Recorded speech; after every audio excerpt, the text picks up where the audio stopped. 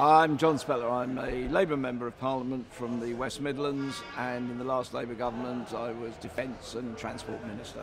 How important do you think the Music Venue Trust is? Very important, because the music industry is significant. It provides a lot of entertainment for people, also provides a lot of work for musicians, and it provides a ladder for musicians to then improve their skill and actually make it into the big time.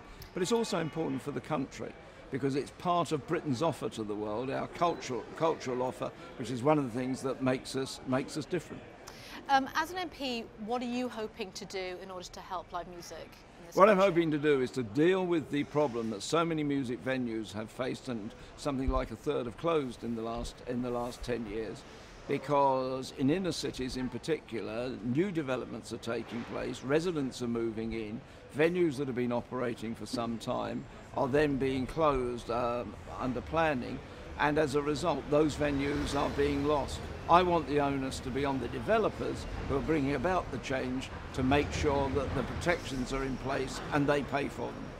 And what are you hoping to learn today, meeting people? Well, what I was very pleased about was hearing from those in the industry how important the industry is, firstly to its customers, but also for opening people's horizons, people finding new forms of music, sometimes as customers, sometimes as musicians, and therefore that being part of Britain's music scene, which is a big part of Britain's international appeal, part of what people call our soft power, and also a big reason why people want to come and visit and also to work in and invest in the United Kingdom.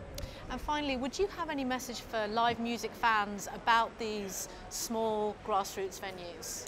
Absolutely. Lobby your Member of Parliament. Doesn't matter which party. This is a cross-party.